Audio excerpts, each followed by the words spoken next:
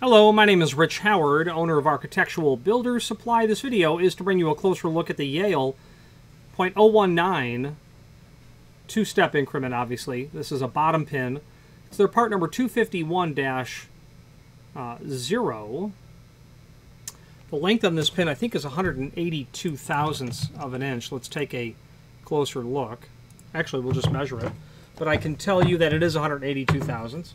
So Yale is a two-step system where their increments between a 6 and a 7, let's say, would be .019.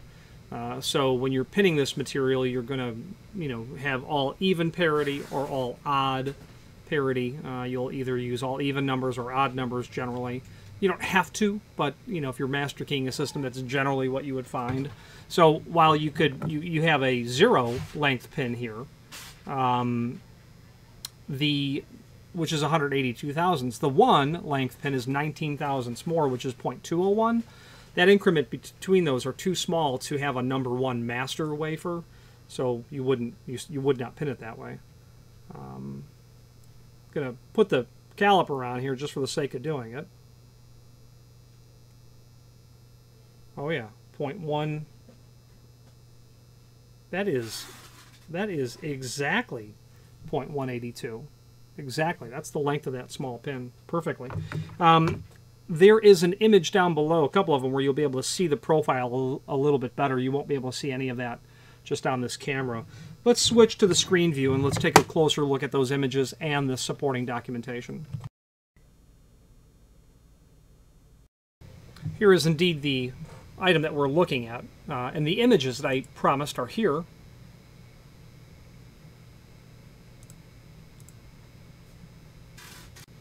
The back side of the packaging here. It's a close-up view of the pin as best as we can muster at this time, showing that sort of detail point that you have here, the flattened bottom point. Okay, now let's take a look at the manufacturer's page in our site, which is here linked down below this video. From there we can open up the product catalog, and we're certainly going to find lab original pins, page 8. Let's scroll to page 8.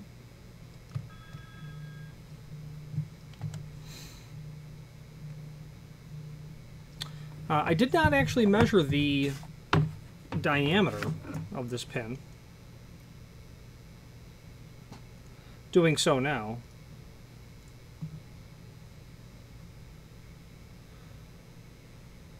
.116 basically.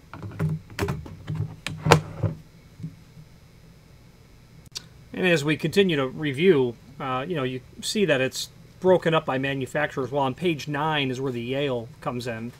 This is a part number 251. They don't list that for some reason in the catalog. I wish they would, because the 251 is on their packaging. 115 thousandths. Yeah, I measured basically 1155. And you can see the outline here.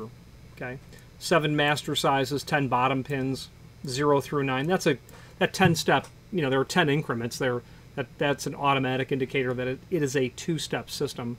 3 brass driver pins, so your pin stack is going to dictate which length driver pin that you use. But this right here is what we're looking at. Okay, very handy resource. Has in here all of the very common pins. Obviously, Schlage here, Quickset. Okay, Dorma. I've not done really much Dorma pinning here. Weiser, Corbin Russwin, Master, Arrow. All of these manufacturers use different dimensional properties for all of those very small internal components within the cylinders themselves. And it could be that Lab is the original equipment manufacturer for those people. I know that they make pins for major lock manufacturers, and they do an exceptional job at it. I think one time in 30 years I got a pin that was clearly deformed, but of the tens of thousands of pins that we've used over the years, that's pretty amazing. I would love to be able to go to their factory. Someday I plan to, if that invitation is ever available to me. So you'll be able to review all of their different pins. Again, I wish they would put the part number there, but for now, just call it out as Yale brand. And then we'll know. So you'll call it out as Yale brand. And then you're going to say the size pin that you want as either a master, a bottom, or a driver. And then you'll be in good shape. Okay. If it's a driver, call it out by its length. Now, this catalog is extremely useful because it will show you all things lab related. And here in the table of contents really gives you the summary of everything important. And as we scroll through, we'll just quickly let you know that ALOA here, this is the governing national organization when it comes to locksmiths. Institutional Locksmiths is another organization. Okay. The MLA I'm not familiar with. And I don't know why they have two different ALOA logos here. This clearly, they are different. This is the logo I'm more familiar with the red shield.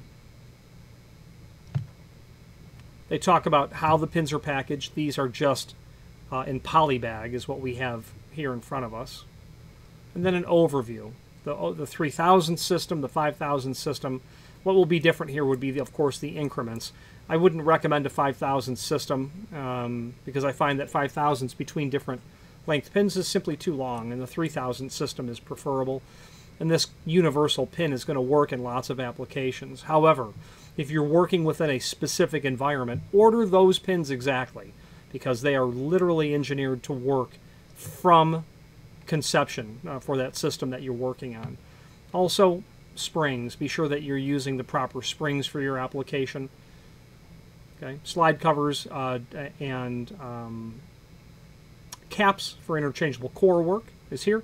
Shim stock. Those pins that we were just looking at on pages 8 and 9. And then there are keying kits that come into play here. This Classic Pro, the Emerald Wedge, the green case. This I've owned several of these over the years. I have also from Lab the Woody when it comes to interchangeable core for Falcon, but everything else I pretty much have as manufacturer original kits. If I'm pinning Corbin Russwin, I need, depending on the project, I need to use an original Corbin Russwin kit. I have Sargent, I have Medico, etc., the whole 9 yards. And here would be the Woody kit that I have for the A2 small format for pinning that material. You're going to find different springs for Best and Falcon. Be sure you're ordering and using the springs appropriate for that manufacturer. You will find that Best springs are not going to work very well when you're pinning Falcon cores. These mini Durex pinning kits, these are literally, we've received these as giveaways when attending locksmithing classes, but they're really nice for doing a very, very small project. If you're doing 2 locks and you just want to walk to the door and do it, this is nice. Other accessories, locksmithing tools are here. Plug followers, a threaded cap removal tool, lube, tweezers. This is a ejector block is what it is. You'll be able to drive the pins out of a interchangeable core with this to preserve those pins so that you can measure them to decode what was combinated. This is a Medico decombinating tray. A Woody pinning tray here as well. Pickle fork is what they call this. Quick set cylinder removal tool. It's literally called a pickle fork. If you refer to it as that, Quickset will know what you're talking about. Other odds and ends here. Okay, let's wrap up this video on camera.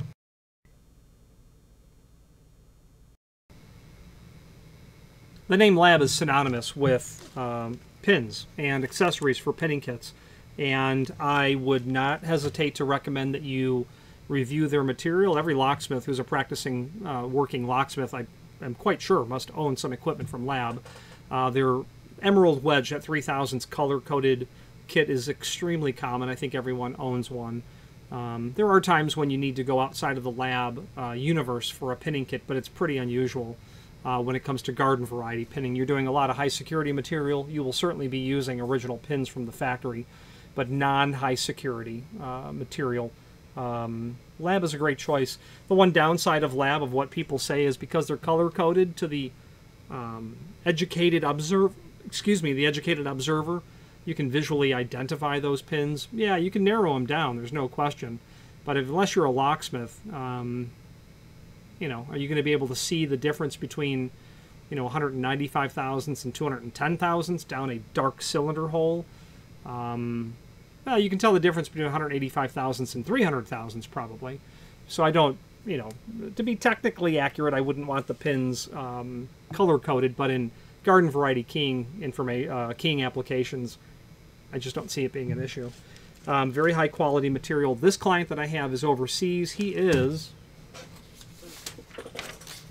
This gentleman is in Hong Kong, and he, about once a year, buys Yale padlocks from us and pins. And he is obviously servicing some client that uses that material. I have no idea who the client is, but I can tell you that the military is a very common use of Yale padlocks. I know that the Postal Service, of course, uses Yale, etc. And Yale's a global brand. It was Linus Yale Jr. who literally invented and patented, he didn't invent it, he patented the pin tumbler system. He took that idea most certainly from an Egyptian idea from 4,000 years ago. But what Linus Yale Jr. did in the mid-19th century was bring to life a cylinder technology that we all use every single day. I can't think of someone who doesn't use a pin tumbler in their regular day. Whether you're going home or going to work, you're putting a key in anything, you're using it. Any questions on the 251 in a 0 length in a Yale? So it's a 251 0. It's a bottom pin. It's a Yale 0 bottom pin is what this is. It's a 251-0. Happens to be 0.182. Any questions on this or any other Yale product, please feel free to reach out to us. And thank you. Again, thank you for watching, and if you've enjoyed this video, please click thumbs up. Please subscribe and maybe even send the video to someone that you know. Thank you.